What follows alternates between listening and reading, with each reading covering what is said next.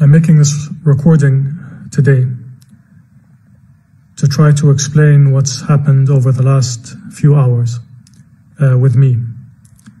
I had a visit from the Chief of the General Staff of the Jordanian Armed Forces this morning, in which he informed me that I was not allowed to go out to communicate with people or to meet with them, because that in the meetings that I had been present in or on social media relating to visits that I've made, there's been criticism of the government or the king. I asked him if I was the one criticizing. He said no. He said, but this was a warning from him, from the Chief of Police, and from the Chief of the Security Services, the Mukhabarat, that I should not leave my house, that I could only visit family, that I could not tweet, and that I could not communicate with people. Since then, a number of the people I know or my friends have been arrested. My security has been removed, and the internet and phone lines have been cut. This is my last form of communication, satellite internet that I have, and I've been informed by the company that they are instructed to cut it. So it may be the last time I'm able to communicate.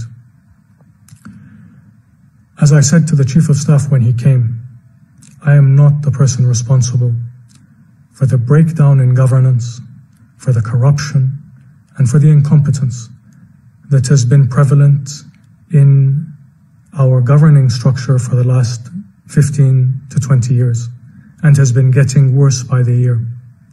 I'm not responsible for the lack of faith that people have in their institutions. They are responsible.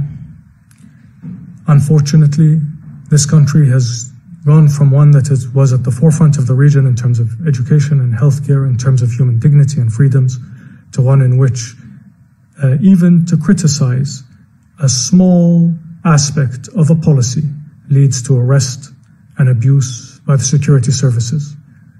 And it's reached the point where no one is able to speak or express an opinion on anything without being bullied, arrested, harassed, and threatened. This is a very sad and unfortunate turn for a country that, as I said, used to be in the forefront of the region. And the lives and futures of our children and their children are at stake if this continues. Their well-being has been put second by a ruling system that has decided that its personal interests, that its financial interests, that its corruption is more important than the lives and dignity and futures of the 10 million people that live here. I'm making this recording to make it clear that I'm not part of any conspiracy or nefarious organization or foreign-backed group, as is always the claim here for anyone who speaks out. I have spoken with people and tried to remain connected to people in the hope that they realize that there are members of this family who still love this country, who care for them, and who will put them above all else. And so that I was able to remain aware and in touch with them and aware of their plight and their needs. Apparently that is a crime worthy of isolation, threats, and now being cut off.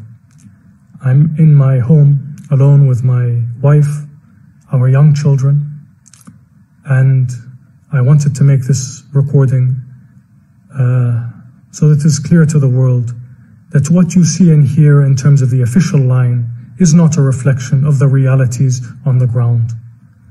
Unfortunately, this country has become stymied in corruption, in nepotism, and in misrule.